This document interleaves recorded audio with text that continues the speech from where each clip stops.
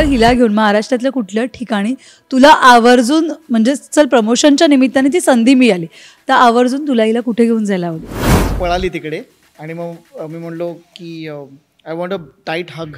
तर ती म्हणली नो. मी म्हणलं वाय? तर म्हणलं नो, आय ओनली लव्ह मामा, अशी मला म्हणली. त्यामुळे मी नाराज झालो आणि मी असं पपी फेस केलं आणि मग तीच 15 मिनिटांनी आली आणि मला मागून हक केलं तिने. पण किती सजेशन वडिलांचे घेतलेले होते सगळ्या गोष्टीसाठी? आता घेते कारण तो ओरडत नाही आता. शिबानी बाबाची आहे ओके आणि अपेक्षा आईची. मी मधली आहे तर मी कधी कधी मूड डिपेंडंट मूडमध्ये असतात सगळ्यांचे. छोट्या छोट्या गोष्टीतला आनंद तू, नव्या नव्या वाटेतला सुगंध तू. Living doll.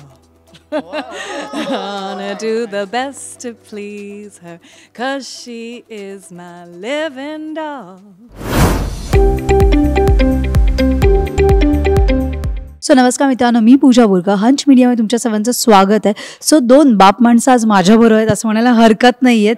सो पहिली गोष्ट मला तर हिचा शोध कसा झाला आणि तू ह्याला होकार, आपण आउट ऑफ इंडिया शूट करतोय म्हणूनच होकार दिलायस का या सिनेमासाठी? नाही, मला माहिती नव्हतं आम्ही लंडनमध्ये शूट करणार. कन्फर्म नाही, मला माहिती नव्हतं. आधी डिसाईड नाही झालं होतं, भेटल्यानंतर मी सांगितलं. हां एक्झॅक्टली. सो हां नाही, स्क्रिप्ट वाचली मी हो म्हटली. त्याच्यानंतर आम्ही भेटले. आय थिंक एक असं we were taking those pictures ना for promotion. आणि मग सांगितलं की आम्ही लंडनला जाणार. आणि हे शूट पुण्यात झालं असतं तर काय, मी जय जय महाराष्ट्र पूर्ण महाराष्ट्रामध्ये शूट केलेलं. ऑब्व्हियसली मी माझी 10 वर्षाची पहिली फिल्म, मराठी फिल्म मी पूर्ण महाराष्ट्रामध्ये शूट करत होती. मला खूप आवडलं. असं काही नाही आहे, मी ऑस्ट्रेलिया माझं पूर्ण स्कूलिंग झालंय. मला असं नाही आहे की आउट ऑफ स्टेशन जायला म्हणजे आउट ऑफ इंडिया जायला मला काय फरक. आम्हाला पुष्करच्या सिनेमामध्ये दिसली, आम्हाला वाटलं आता पुष्कर तर तसाही आउट ऑफ इंडिया सगळे सिनेमे करतो. सो आम्हाला वाटलं नव्हतं ते, पण मी माझं पूर्ण स्कूलिंग बाहेरच केली आहे. तर असं एवढं एक्साइटमेंट नाही होत की मी बाहेर जाणार. मला सवय आहे बाहेर जायला. मला चांगलं वाटतं इंडियामध्ये पण राहायला. पुष्कर हिला घेऊन महाराष्ट्रातल्या कुठल्या ठिकाणी तुला आवर्जून म्हणजे चल प्रमोशनच्या निमित्ताने ती संधी मिळाली तर आवर्जून तुला हिला कुठे घेऊन जायला आवडेल? कोकणात. हो हो, मला खूप आवडतं कोकण, खूपच आवडतं. Ratnagiri, Chiplun, you should come there. It's like a beach destination. It's beautiful. कोकणासारखं ना सुंदर स्वर्ग. जबरदस्त जबरदस्त. तू कधीच गेली नाही कोकणात? मला जायचं आहे, आता घेऊन जा. आता ऍटलीस्ट या प्रमोशनच्या निमित्त किंवा दुसरा कुठला सिनेमा हिच्याबरोबर कर आणि तू कोकणात शूट कर. कोकणात करूया नेक्स्ट. येस. बरं मला सांग, ज्या पद्धतीने त्या चिमुकलीला बघतोय आपण, तिला तिच्या प्रत्येक तिच्या छोट्या छोट्या गोष्टी तू जास्त एन्जॉय करतेस? हो डेफिनेटली. आय डोंट नो, ती माझी फेवरेट झाली. आय स्वेअर मी काय पण करू शकते की यासाठी. ती इतकी गोड आहे, इतकी पेशन्समध्ये थांबते सीनसाठी. ती इतकी हार्डवर्किंग आहे आणि 5 वर्षांच्या पोरांसाठी एवढं सोपं नाही आहे हे इंडस्ट्री.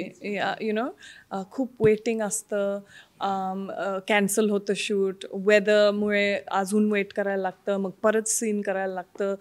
हे सगळं म्हणजे सोपं नाही आहे आणि एक 5 वर्षाची पोरगी एवढं हँडल करू शकतं. तर अँड ऑब्व्हियसली हॅट्स ऑफ आई बाबांचं पण. आणि आई होती तिथे लंडनमध्ये आणि तिला पण इतकी पेशन्स, कारण माझी आई बोलणार मी जाते डेफिनेटली. नाही ती पण थांबणार. पण असं नाही आहे की आम्ही क्रेडिट सगळं त्यांना द्यायला पाहिजे. तुझं वडिलांबरोबरचं नातं कसं होतं? ऑब्व्हियसली जेव्हा मी छोटी होती मला थोडंसं भीती वाटत होतं, कारण डॅडला थोडंसं कन्फ्यूज होतं मी स्ट्रिक्ट बनू का फ्रीडम देऊ. ऑब्व्हियसली इतकं फ्रीडम दिलं आहे मला खरं कर म्हणून मी अशी आहे आज. पण त्याला थोडंसं कन्फ्यूज होतं कारण ऑस्ट्रेलियामध्ये राहून त्याला भीती वाटत होतं कोणचं क्राऊडमध्ये मी जाणार आणि माझे डिसिजन्स काय असेल. पण आय थिंक आत्ता माझा बेस्ट फ्रेंड आहे. मी काय पण सांगू शकतो बाबाला. कधी ओरडा खाल्लायस? खूप खूप खूप खूप खूप आणि मराठीत जास्ती मला माहिती आहे मी काहीतरी झाले कारण ते सुरू होणार मराठीत. आठवतंय की खूप जास्त ओरडलेत असं? हां, मला मॅथ्समध्ये डी मिळालं एकदा. आय डोंट थिंक मी एवढं कॉन्सन्ट्रेट करत होती तर ओ माय गॉड. पण आय थिंक आता ना बाबाचा विचार खूप वेगळा आहे. आता त्यांना पण कळालं की आम्हाला काय आवडतं स्कूलमध्ये करायला ते फोकस जास्ती होतं. लाईक माझं परफॉर्मन्सेसवर होते. मॅथ्स आणि सायन्स मला इंटरेस्टच नव्हतं खरं. आणि आता जे मुले जात आहेत स्कूलला माझं बाबाचं टेक कितकं वेगळं आहे. हां, त्यांना ना स्कूलमध्ये जे काय त्यांचं असं पसंत आहे त्यांना ते करायला पाहिजे. तू कधी मला नाही बोलला. Thank you so much. पण ऑब्व्हियसली टाईम लागतं. वेगळं होतं तेव्हा, आता वेगळं आहे. आणि आय डोंट थिंक आम्ही फॉर्स करू शकतो कोणाला कारण जितकं फॉर्स करणार मला आवडी नाही आहे तर नाही होणार. तू फेलिशियाचे खूप जास्त लाड करतोसच, भरपूर लाड करतो, पण तिला शेवटचा कधी ओरडला होता? 3 दिवसापूर्वी आय गेस.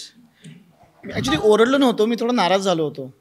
बिकॉज तिथे येऊन मी खूप प्रमोशन करूनच घरी आलो आणि आय वॉन्ट टू हग हर. मी जेव्हा घरी येतो मला टाईट हग लागते तिची आणि ती पळाली तिकडे आणि मग मी म्हणलो की आय वॉन्ट अ टाईट हग. तर ती म्हणली नो.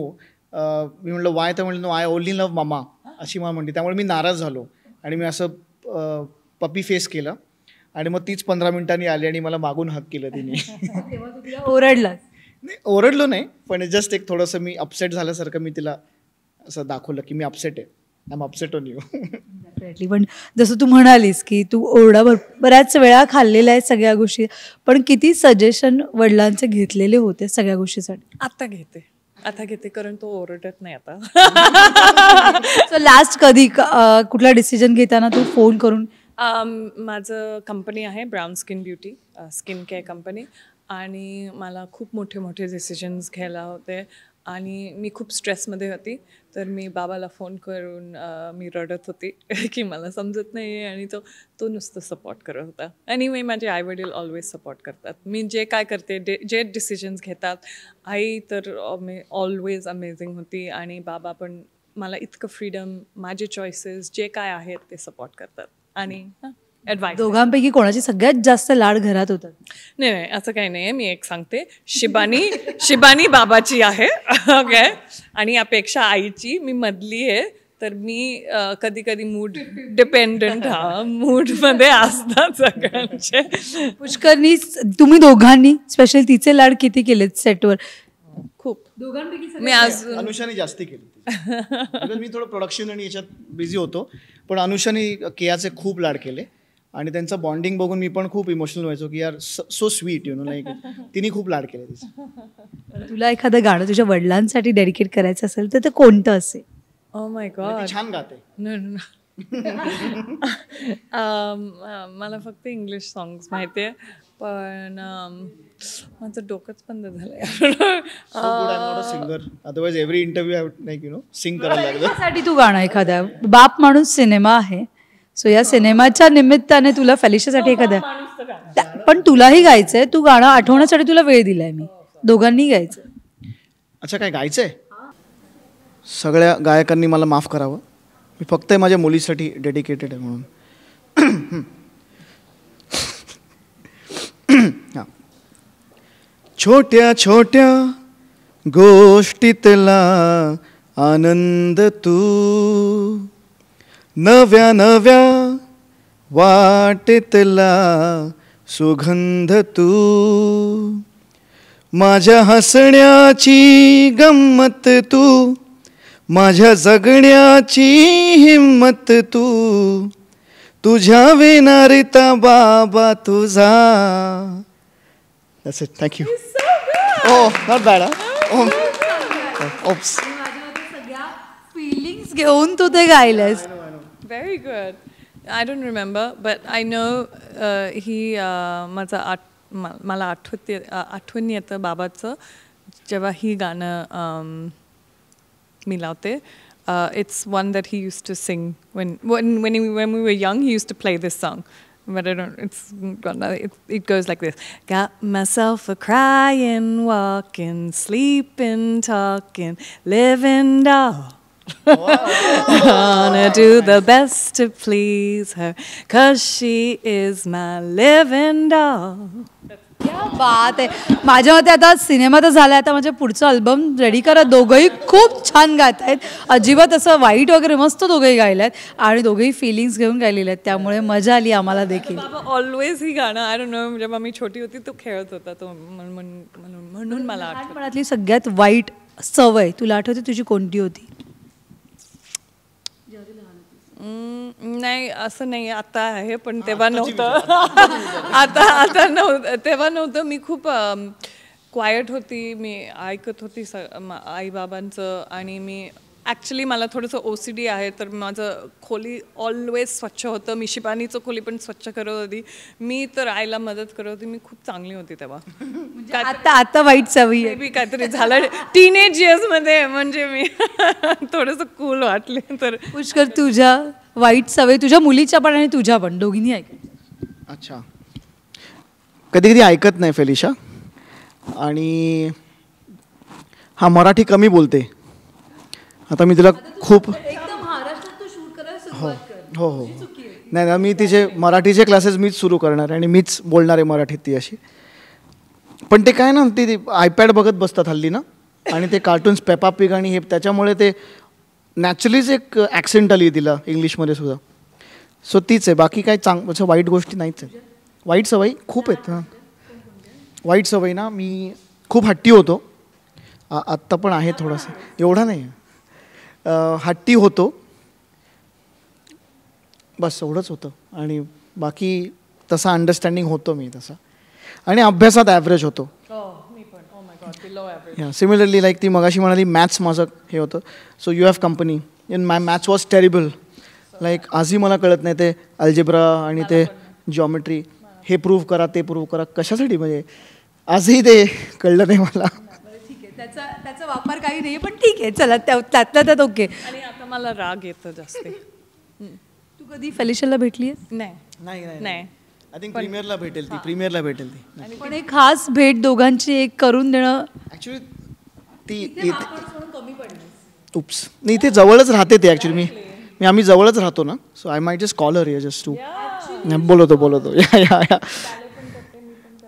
या बाप माणूस आज त्याला भीती वाटते की ती मला भेटणार, त्याचा विचारच नाही करणार आता. आधीच एकदा मम्मीमुळे त्याला ती सोडून, म्हणजे ती इम्पॉर्टन्स देत नाही. अनुषा लव्स किड्स, आणि ते पॉसिबल आहे ते खूप, की ती मग जास्ती तिच्याकडेच तिचा कल तिच्याकडेच जाईल, अनुषाकडेच. विचार नाही आला की चला फेलिशाला या सिनेमाच्या माध्यमातून कुठेतरी घेऊन यावं? नाही अगं, I don't know somehow I don't know, तिला ॲक्टिंगमध्ये नाही एवढं इंटरेस्ट आहे. सो हां, आणि personally as a father I don't want her to become an actor. Of course पुढे तिचे काय चॉईसेस असतील, आय विल सपोर्ट दॅट. पण इट्स नॉट बिकॉज ॲक्टिंगमध्ये काही गोष्टी असतात ते मला आवडत नाहीत. पण ना बऱ्याच वेळेस आपण ॲक्टर्स लोक ना मेंटल हेल्थबद्दल नाही बोलत, की जेव्हा आपण कामं करतो that is everything is nice, but जेव्हा आपण घरी बसतो ना 4-4, 5-5 वर्ष, that is a difficult phase which I don't want her to go through that struggle mentally. So it's a I think industry the uncertainty, unpredictability. I think you have to be म्हणजे इतकं strong आणि thick skin. So तुझ्या आयुष्यात असा क्षण आलाय की तू खचली आहेस पूर्णपणे खचून गेलीस पूर्णपणे, म्हणजे पूर्ण devastated like नाही, मी ॲक्च्युली जास्ती लकी होती, कारण MTV सारखं होतं. तर 20 वर्ष मी MTV बबलमध्येच होते, आणि जे काय माझं मॅगझिन कवर्स, मूवीज, मी एक म्युझिकल केलेली होती लंडन आणि जर्मनीमध्ये, जे काय येत होतं ते माझं एक्स्ट्रा होतं. आणि मी माझं इंडस्ट्री वर्ल्ड खूप सेफ होतं माझं. स्वतःला हॅपी ठेवण्यासाठी तू काय करतेस? बॅले मला खूप आनंद होतो जेव्हा मी बॅले करते. कधी कधी टेनिस पण, आणि मी ट्रॅव्हलिंग करते. बरं, बॅले म्हणाली तर आम्हा दोघांचाही प्लीज फेलिशियाचा आणि हिचा तो डान्स पाहायचा आहे आणि या दोघांची भेट कधी घडवून आणणार आहेस? ती आमच्यासमोर नाही घडवून आणली तरी सोशल मीडियाद्वारे ते आम्हाला पाहिजे, त्याचे फोटोज. That's a promise. नक्की नक्की नक्की. नाही नाही नाही. ओके, म्हणजे काही ॲस्पेक्टमध्ये म्हणतेस तू, पण नाही ऑफकोर्स. नाही, मी ते त्यांची भेट मी नक्कीच घडवून आणीन लवकरच. या ॲब्सोल्युटली. आणि ती तिला शिकवणार आहे बॅले, बिकॉज ती स्वतः एक उत्तम बॅलरीना आहे. So you know.